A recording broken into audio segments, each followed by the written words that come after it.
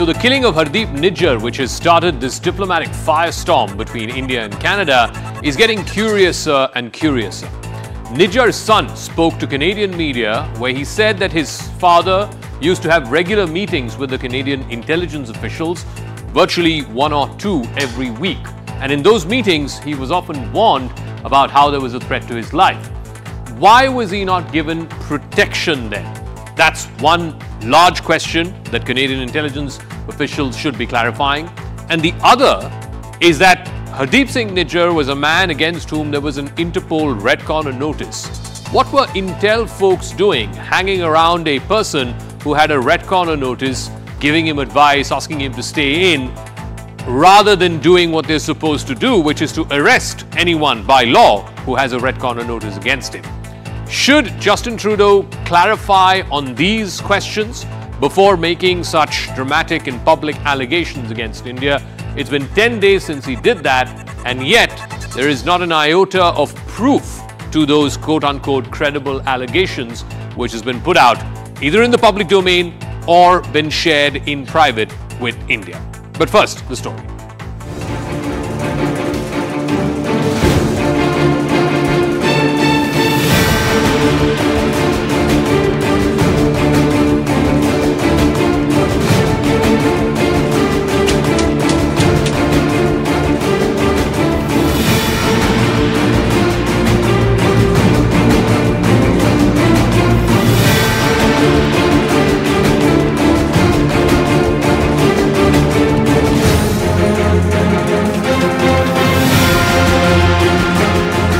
Law must be countenanced that political convenience determines responses to terrorism, extremism, and violence. When reality departs from the rhetoric, we must have the courage to call it out. Without genuine solidarity, there can never be real trust. This is very much the sentiment of the global south.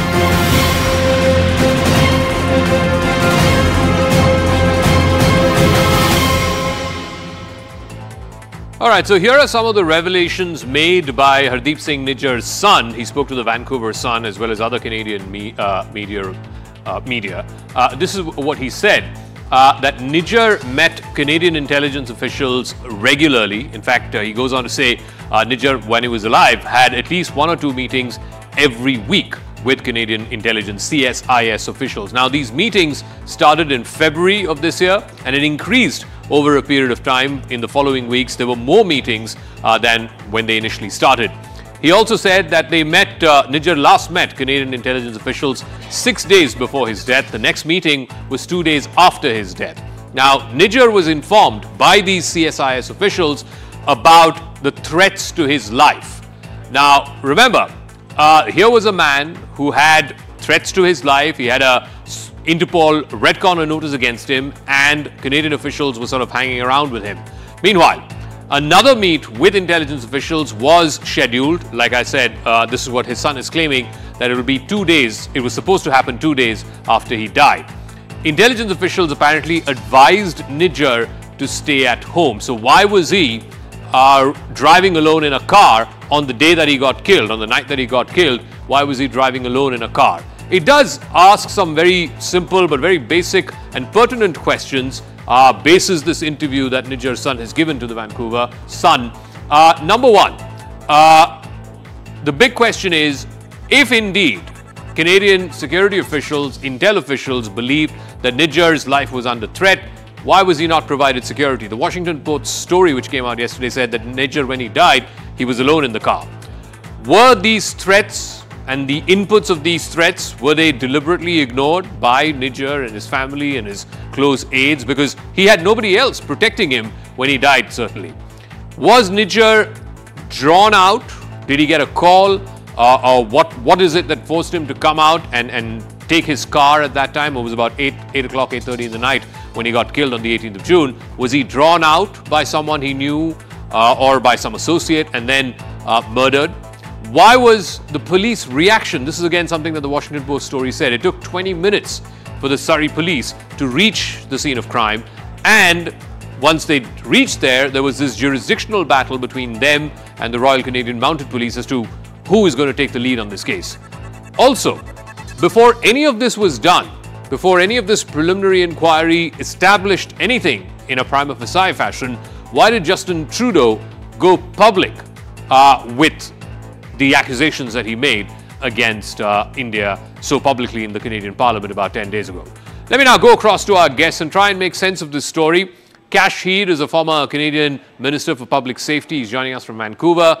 Vivek Katju is former Secretary in the Ministry of External Affairs. We're also joined by Gurmat Grewal, who is a former Conservative Member of Parliament, and Michael Kugelman will be joining us. He's Director of the South Asia Institute at the Woodrow Wilson Centre. Kash Heed, if I could ask you to weigh in on the questions that I laid out, basis what Mr. Nujjar's son told the Vancouver Sun. Why was he, if he was meeting Canadian intelligence officials virtually once or twice a week, A, why did he not have any kind of police protection?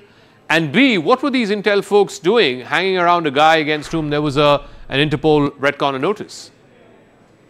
Well, let me start out by saying there's a lot of misinformation that's out there right now. There's a lot of allegations, there's a lot of conspiracy theories that are being played out at this particular time. We have several people under threat in Canada, whether it's related to criminal organization or criminal activity or some other type of activity. Police forces and police agencies, intel agencies have an obligation to inform people when they receive information that there's a public safety risk to them. And they're obligated to share that information with them, but that's all they're obligated to do. They're not really necessarily obligated to offer them protection, just to give them some advice and give them some comfort that they're aware of this to a certain extent. You got to remember, and I've done this before in notifying people that they're under threat, is people will continue with their daily patterns of life. They think they're invincible and nothing's going to happen to them. And that's a common practice with a lot of people you advise that are under threat. Mm-hmm. So again, we only have Nujjar's son, who's going through probably some post-traumatic stress as a result of his father dying, but there's, people are amplifying some of the things that are happening. We don't know that that's factual. We're making some assumptions there, and we're speculating on what may have occurred. But I can tell you right now, law enforcement has a duty, as imposed in Canadian law here and with our court system, and they undertook that particular duty that they had. They don't necessarily. What about the second part of my question, Mr. Heed? Stop the individual. Yeah. What about the second part of my question? What were these intel folks doing, hanging around a person against whom there was an Interpol red corner notice virtually once or twice a week, as per what his son told Canadian media? It's regardless of what your propensity for violence may be, or whether you're under some type of other allegation here, they still have the obligation to notify that individual that they are part of intelligence that's indicating there may be a threat to their life, regardless of what your background is. Even if you have an Interpol red corner notice against you? Even if you have an Interpol notice against you, a red flag. Okay. Vivek Katju, do those answers convince you on both these counts? Because, our viewers are watching this, and I'll leave it to their better judgment. But I find it rather bizarre on both of these counts. If indeed he had threats to his life, as is being claimed, why was he not given any security? Here in India, if someone, particularly a public figure, if he or she is, there is credible intelligence to back that he or she has a threat to his or her life, then you give them security. That's what you do. So why was that not done in this case? Does the answer from Mr. Heed, add up? And two, the question about, you have an Interpol red corner notice against you, and yet these guys are not arresting him, which my understanding is anybody who's a signatory and who's part of the Interpol group of countries, you are mandated, the law enforcement in that country is mandated to arrest such and such a person if there is a red corner notice. As far as your first observation is concerned, it concerns really Canadian practice, and Mr. Heed is in a better position to answer that. Maybe it is their practice not to give protection. In India, certainly, if there is credible indication or credible information that the life of a person is under threat, then there is an obligation on the part of the state agencies, security agencies, to give some kind of protective cover. But what is the Canadian practice? It is for Mr. Heed to answer, and practices differ from country to country. And the second part of your question is, as far as we are concerned, a serious question, and it goes to the very heart of the issues between India and Canada. And that is that the Canadian system simply has not as yet taken Indian concerns regarding Khalistani supporters, people against whom there are terrorist charges, seriously enough. And the fact that there was a red corner notice against Nujjar, in the normal case, should have activated the law enforcement system in Canada to take action in accordance with that red corner notice.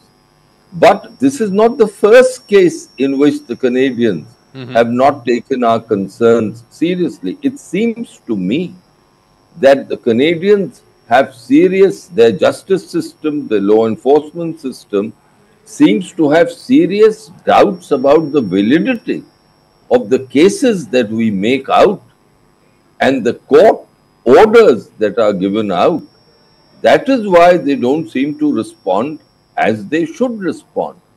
And hence, in a recent article that I wrote, which was carried in a national newspaper, I've suggested that there is great need now for mature diplomacy, for a real conversation on all these aspects between India and Canada, because still now it seems over the decades, starting right from the 1980s or even earlier, the Canadians and we have been talking sort of past each other. We've not engaged. Mr. Heed would be in a better position to answer this. But the Nujjar, all this was building up, and the Nujjar case provided a trigger. All right. In fact, that's what Omar Aziz, he was a former foreign policy advisor to Trudeau, he said exactly this, that India and Canada and officials in the meetings that he was part of were talking past each other on the Khalistani issue and not necessarily to each other. But let me ask Michael Kugelman, who's also joining us, the response from the United States, it's been sort of middle of the road. Whoever's spoken publicly, whether it's Jake Sullivan or Anthony Blinken, they've said, yes, we're concerned about it. We'd like India to cooperate with Canada, in these investigations and bring to justice if at all such a thing has happened. No U.S. official has sort of taken a public stand or condemned India on this. And right now, in a couple of hours from now, I believe there's a meeting between Mr. Blinken and Foreign Minister Dr. Jaishankar there in Washington, D.C. I think the moot point, everything is sort of the focus now seems to be, Michael Kugelman, on what's the evidence. Yes, Mr. Trudeau's made these, very dramatic and very public allegations, but it's been 10 days now. What's he got to back up those allegations with? Well, once Trudeau made the decision to go public with the allegations, he took a big risk because he had to know he was going to face pressure, both domestically and in India and elsewhere, for him to put out more evidence. But I think that here in Washington, you're right. The response has been very measured. Washington has made clear that it takes these allegations seriously, and it's publicly said it wants India to cooperate with Canada in the investigation. But this is just a very difficult spot that the U.S. government is in. It doesn't want this. It doesn't want to be in this spot. The crisis is very problematic for the U.S. because it's caught between a treaty ally and a strategic partner. And quite frankly, had Canada made these allegations against pretty much any other country, you would see a very different U.S. Response, much less measured. But the New York Times, among other outlets here in the U.S., reported that the United States, through the Five Eyes Alliance, the intelligence alliance, shared information with Canada that contributed to Canada's decision to accuse India of possible involvement. So the U.S. has likely seen some of the same type of intelligence that that Canada's been able to gather as well, and yet it still remained quite measured and quite restrained in its public response. Bottom line, I think that for all this talk of how we need to see the evidence, I think that Canada and other countries would be very careful, not wanting to compromise intelligence tactics and methods used. I think that the Canadians would be very careful about putting evidence out there in the public realm. If anything, we could see some selective leaks, perhaps, to the Canadian media. There's already been some of that, but I just don't think you're going to see Ottawa come out with the evidence that everyone is asking to see. Okay, I mean, I'm not sure how much elbow room Mr. Trudeau has now that the decision to go public, of course, was Canada's and his, and once they've done that, to be not able to provide the proof either in private. I mean, Indian officials that we've spoken to, including the foreign minister and other officials, they are categorical that no specific evidence has been shared as far as the Nujjar case is concerned. Yes, there are generalities, but you can't take action basis generalities. But let me ask Gurmeet Grewal, who's a former Conservative member of Parliament in the Canadian Parliament. Were you surprised, Mr. Grewal, first of all, about the public nature of these accusations? Michael Kugelman saying that there's now some media reports suggesting that it was the US that provided the initial intel, but you don't see this often, where the Prime Minister of a country stands up in Parliament and accuses another country, another democracy, of being involved in the killing of one of its citizens. I mean, you've got to have some real smoking gun evidence to make such a public claim. You know that for quite some time, Canada has been grappling with the issue of foreign interference. There have been an investigation going on. Hearings have been going on in House of Commons. Like everyone else, I'm also looking forward to transparency, accountability, justice, because sovereignty of Canada is important to all Canadians. No, but the sovereignty question would apply equally to India as well. I mean, the guys who are asking for Khalistan, that's a sovereignty question against India. They want to carve this out of an existing sovereign country, right? So does that not matter? Every country has the right to defend and protect their sovereignty. Canada is protecting its sovereignty, and it has the right that if there is a foreign interference, they need to be fully investigated, and justice, accountability, and transparency must be restored into the process. So dialogue is the solution to move forward, I guess. But for sovereignty, yes, every nation has the right to be respecting. Again, this is exactly what the foreign minister said and protecting its at the UNGA a couple of days ago, that you can't cherry pick territorial integrity and sovereignty. I mean, when Russia attacks Ukraine, yes, the whole world, including India, was justifiably outraged because it was the invasion and the breach of the territorial integrity of one of the countries in the world. But when Khalistanis are asking for a a separate state out of the existing sovereign of India, then how come the territorial integrity and sovereignty argument does not apply? You can't cherry pick that. But Kash Heed, there is this school of thought that Justin Trudeau has been doing this essentially for domestic political reasons. His coalition depends on the NDP and on Jagmeet Singh. They have a huge Sikh Canadian vote bank that they need to cater to, and this was his way of protecting that vote bank. And he's used this argument of foreign interference. Earlier it was against China, and now perhaps to take away attention from China, because there's also been accusations of his government going soft after the Meng Wanzhou incident, the Huawei chief's daughter who was released in exchange for Canadian prisoners. He has faced accusations of going soft on China. What better way to deflect attention than to train your guns on another country? This is highly political. Matter of fact, it's deflection on many fronts, and you've mentioned a few of them. The Prime Minister politically is in chaos right now as far as whether he will retain government here in Canada going to the next election, or we'll see some other type of government. He has a somewhat weak coalition that's in place right now.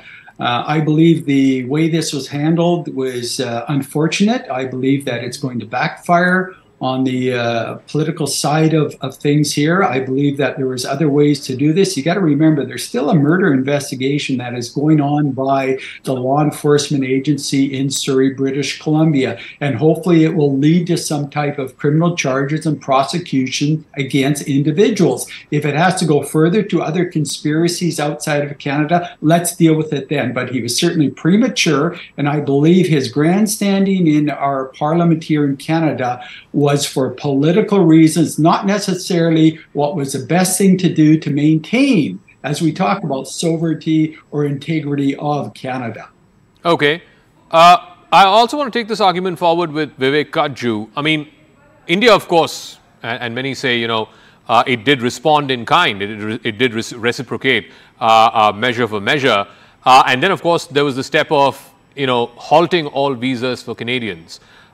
There are concerns, of course, if Canada were to take that step, that would be sort of detrimental to a lot of people who, particularly from Punjab and other states who go to Canada, whether it's for an education, whether it's for employment opportunities.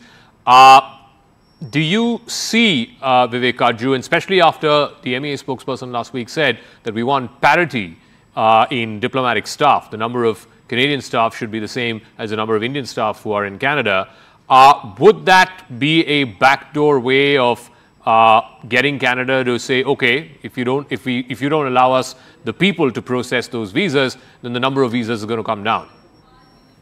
Before that, permit me to make a couple of points, because I think they're relevant. First, I'm not concerned with Mr. Trudeau's political difficulty. He got up in his parliament for whatever reason, and he used very intemperate language and made charges for which, as of now, as you have yourself said, Zaka, he has produced no evidence, and indeed he can't produce evidence. I'll go so far as to say he can't produce evidence, because there is a distinction, a basic distinction between intelligence and evidence, which will stand up in a court. Correct. If you have collected intel through signals, sort of intelligence, then that is per se ruled out in a court of law. So, in that sense, I think, let's be clear, what Mr. Trudeau was acting as the Prime Minister of Canada. His political difficulties are not for India to decide. Second, I do believe that if Mr. Trudeau had not been so intemperate and had not taken the step of expelling an Indian senior diplomat, India's response would have been more measured. But it was the sheer audacity and the sheer crassness of the allegations that Mr. Trudeau leveled that compelled India to act strongly. Now, there is a question of sovereignty being raised. And it seems to me that Mr. Trudeau has made the Nujjar case a test case of Canada's sovereignty. But as you yourself have noted, it is our Khalistan, and the advocacy of Khalistan also is a challenge to Indian sovereignty. Now, my last point. I think a parallel between the Russian aggression against Ukraine and the advocacy of Khalistan are not on all fours. For the simple reason that that has a military dimension, it has other dimensions, this doesn't. But it is nevertheless harmful for us because it revives very, very difficult and painful memories of all that transpired in the Punjab in the 1980s. And that is something that the Canadian system seems to be completely oblivious of. Besides, Canada's record, and I'm sorry if I'm repeating myself, Canada's record of 4 decades and more of even paying heed to Indian concerns is abysmal. They seem to have a almost racist attitude towards the Indian justice system. Because, as you yourself said, there's a red corner notice, which is a standard procedure for cooperation in investigation. They don't seem to take it seriously. They seem to think that Indian judicial processes are simply not good enough for them. They have grave doubts about these. So on the one hand, the Canadians have this difficulty, this lack of trust. And on the other hand, we are telling them that, look, what you are saying is completely wrong. And this is also borne out by one other case, and permit me to say this because I would like our Canadian friends here, the Canadian MP and the former minister, to respond to it. And Mr. Michael Kugelman also could respond to it. When Indian service personnel apply for visas for Canada, they are asked intrusive questions which are not asked by any other country. They are asked indeed to break their own confidentiality agreements with their government. Does Canada ask the same questions of American or British servicemen who have served in Afghanistan, or British servicemen who served in Northern Ireland? Does Canada deny them visas as it denies Indian servicemen visas or former servicemen visas?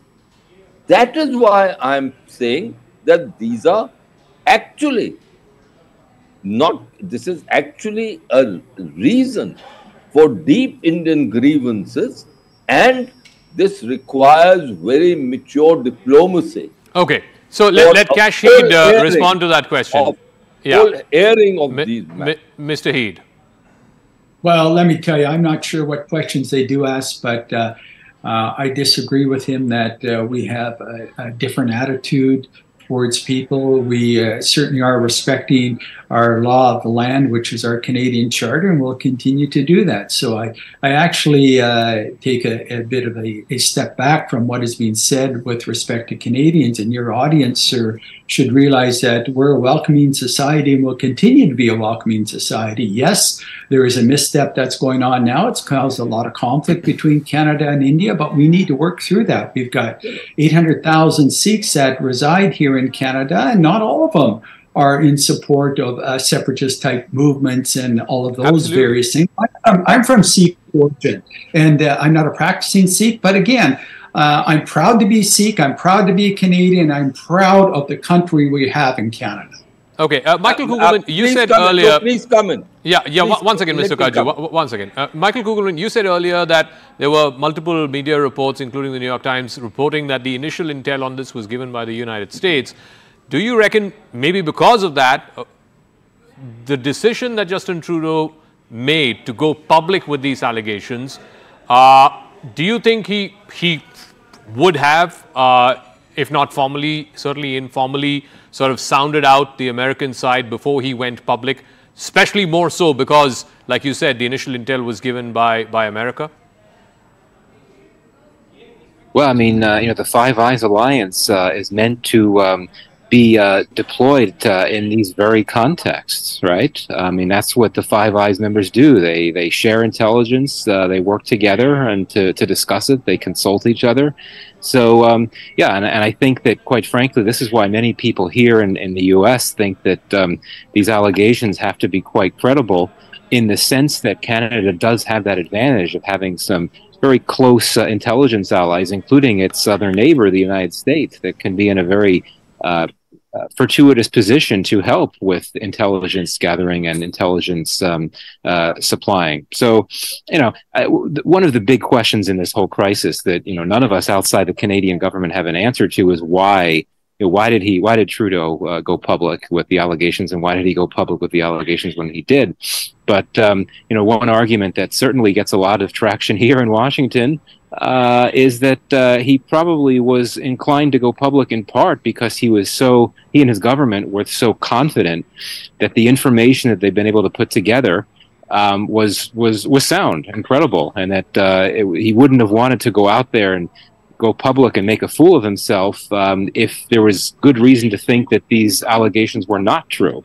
So, I definitely think that the Five Eyes Alliance is a very important factor in this story, just because, it's something that Canada was able to look to. to help it as it was trying to make sense of this assassination and figure out who might have been behind it. This was clearly not Canada working by itself to try to put together the information. It was able to depend on some very powerful allies, including the United States. But all that said, certainly, I mean, one could argue that there were domestic political factors in Canada that prompted him to public with the allegations. I don't really know the answer. None of us really do at the end of the day, but I think it's important to acknowledge that there are likely a variety of factors at play in this story as well. Final point is that, I think, as we all know, the Canada-India relationship had been quite tense for a number of months before the assassination of Nujjar and before Trudeau's allegations.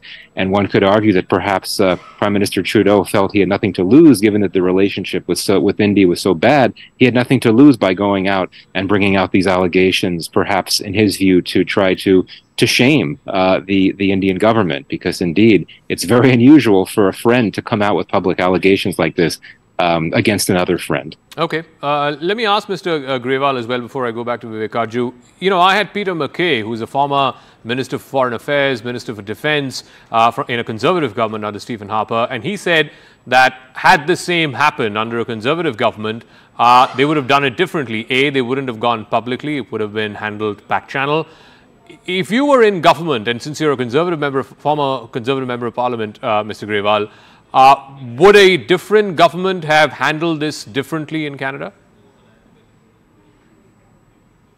It goes back almost over 100 years when the situation has been simmering, starting from Kamagata Maru in 1914, when the Canadian government reacted differently to the British subjects at that time. The repercussions gave hand to or supported the independence wave in India at that time. Since then, the relationship has been rocky, up and down, but there are many similarities, many positive things as well. Okay. India is Canada's trade partner, but Canada's total trade, India contributes only 1% of that. Canada is India's 17th largest investor. We have the huge diaspora, probably the largest diaspora in Canada is from India. We have good opportunities to share technology, to share information, trade, as well as people-to-people relationship. Okay. So government's approaches are different. Trudeau's approach may have been different. If I was the Prime Minister, my approach would have been different. Okay. Let me give Vivek Katju the final word. You wanted to respond, I think, to what Kash Heed said. Yes, I have 3 points to make. The first is a direct question to Mr. Heed, and if he doesn't know, perhaps he can make investigation. There have been numerous cases of Americans on faulty intelligence bombing people, wedding parties in Afghanistan, and innocents, including children and women, have lost their lives. Does Canada deny visas to such American personnel, defense personnel? Does Canada think that these American service personnel are guilty of a violation of human rights? Or those who supplied them with this information are guilty of violation of human rights, and therefore intrusive questions should be asked of all American service personnel who want to come to Canada. It does that with Indians and other nationalities. So this is, if it doesn't ask American or British personnel or other European service personnel, it is guilty of discriminatory practice. Perhaps if Mr. Heed doesn't know, he can care to find out. Second is that this is a police investigation. It's a murder case. Normally, in India, the political leadership does not get involved in murder cases. It does not make statements in Parliament or in the legislatures because police require evidence. All right. And intelligence is not evidence. And finally, of course, this is an important relationship. The diaspora is there. There are other aspects of the relationship. And that is why my suggestion and recommendation is that today the need of the hour is mature diplomacy. And for that, Canada, being the party that made the first allegations, has to take the first step. Okay, we've got to leave it at that. I'm completely out of time. I'm really sorry, Mr. Katju, but I'm completely out of time because we have a special interview coming up on the other side in a special segment. But thank you very much to all our guests. As we close, all I'm going to say is this. Like I said, it's not India that went public. It is Canada that went public. And when you go public, the onus is on you to cough up with the proof. So far, like I said, neither publicly nor privately has any evidence been shared, specific evidence about the Nujjar case, about possible Indian involvement in the Nujjar assassination. Let's see how the story plays out. I'm going to take a break.